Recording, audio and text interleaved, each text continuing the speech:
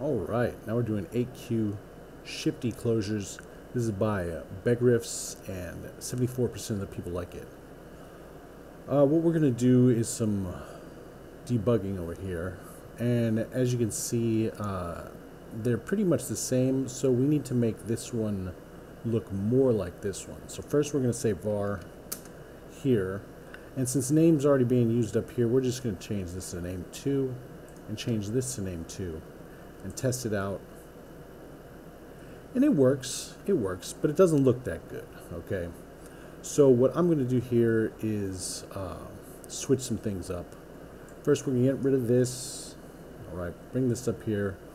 We're going to say var this equals these open parentheses, excuse me, these empty parentheses, arrow function, and we're going to say, what did we want? We wanted to greet Abe, so we're going to say hello, comma, and then Abe. So hello, comma, Abe, exclamation point. Alright, so let's take this, copy it, let's take all of this, delete it, and change this to bin, this to bin, and this to bin.